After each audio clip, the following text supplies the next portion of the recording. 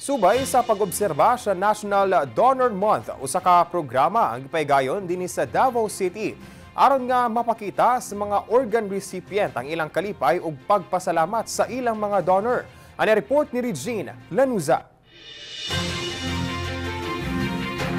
Usa ka tuig human nga gidonar ni Alexis May Lacano ang iyang kidney sa iyang amahan, daghan na ang nagbag-o sa iyang kaugalingon.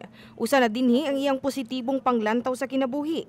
Sumala niya human sa operasyon, mas ginabantayan na sab niya ang iyang ginakaon ug ang iyang lifestyle.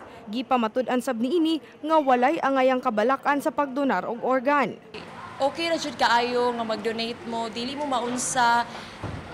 Una-una ninyo nga mas mamubo ang inyong life, dili na siya tinuod. Samtang si Paul Laborada, dako sab ang pasalamat sa iyang kidney donor tungod daghan pa siya'y nahimo sa iyang kinabuhi. Mahirap kasi affected lahat na nagbabantay sa akin, my family, my work. Si Paul ug si Alexis May pipila lamang sa mga mitambong sa gipahigayong programa subay sa pag-obserba sa National Donor Month. Din gipasalamatan sa mga recipient ang ilang mga donor nga naghatag kanila og higayon nga mapadayon pa ang ilang kinabuhi. Gihatagan og bulak ang mga donor isip pagpakita sa kalipay ug pagpasalamat. Sumala sa organizer sa maong event nga si Dr. Maria Teresa Badang, tumong niining mapakita sa tanan ang dakong tabang nga nahimo sa mga modonate og organ ngadto sa mga nanginahanglan. And every year, mga 15,000 patients to 20,000 patients nag-start og dialysis. And last year, only 450 ang na-transplant. Ang maong aktibidad gitambungan sab ni Konsehal Pilar Braga.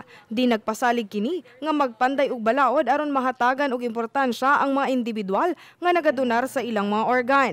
Unta natay mamugnang sa council, an organ donation council nga sa city nga mao gyud na ang mututok sa ingon ani nga mga kinahanglan.